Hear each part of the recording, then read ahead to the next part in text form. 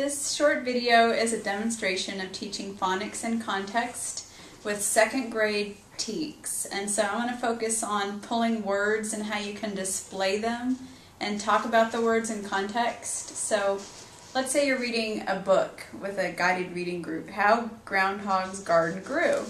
And so you would use these sentence strips that I got at the teacher's store. You have to buy them yourself, and colorful ones are better. They grab their attention more. And I'm going to pull several of the state standards for decoding multisyllabic words.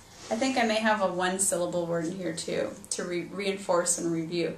So for instance, the word garden is syllabicated after the AR, that bossy R sound, and so students need to learn that rule. And so we can just do the swooping motion underneath that card. I pulled the word crept because it has an instance here of a blend at the beginning, and I put a box around the blend. That's another way you can highlight the phonics skill you're working on or pattern. And then finally in second grade they're still continuing to look for parts they know. So for instance, compound words, which is actually a first grade TEK, you could reinforce by putting a line in between the two separate words that form one word. So I'm going to use these cards, and I can put them in a pocket chart next to, line them up and point them out and read them and learn the patterns before we read. And then as we're reading, I can refer back to the cards. And so I would display those in the classroom. And then I would read out loud and say, little groundhog was hungry. There's the word groundhog. And is there a part you know in it? Yeah, I know ground, and I see the word hog. And if I say them fast, it says groundhog. So we can use that card again. Beautiful, scrumptious, irresistible, he exclaimed as he crept into a neighbor's lovely vegetable garden.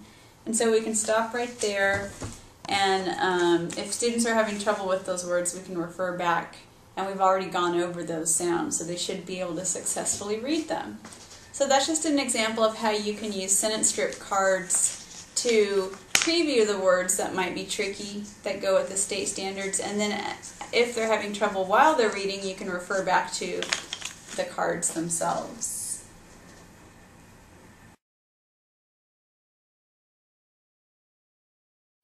I'm going to talk about two resources for busy teachers who want to incorporate phonics instruction into their teaching.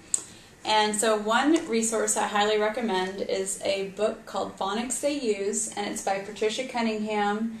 And the bulk of the book really focuses on the hands-on activity of making words, and it has examples, and it tells you how to do it, and it has lesson plans. This book also focuses on teaching word families or rhymes, so students can decode by analogy. So I recommend this book, Phonics They Use.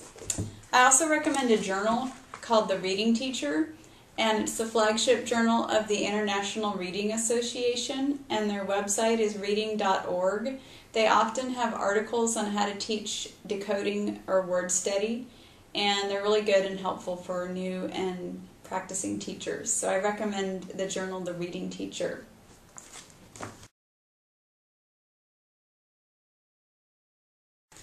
Here are a few tips for the Phonics Quiz, which will be on October 31st in class. I highly recommend that you review your text that you've read and worked through. There are practice tests at the end of each chapter that refer back to, they're called self-checks, refer back to the knowledge of each section.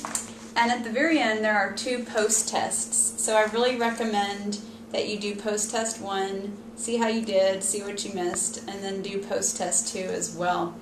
There is also a study guide on Blackboard, and there are 2 tutorials/reviews that are for you to look at on your own, and they're on Blackboard as well. So I suggest you use those as resources, but really revisit your text for the Phonics Quiz.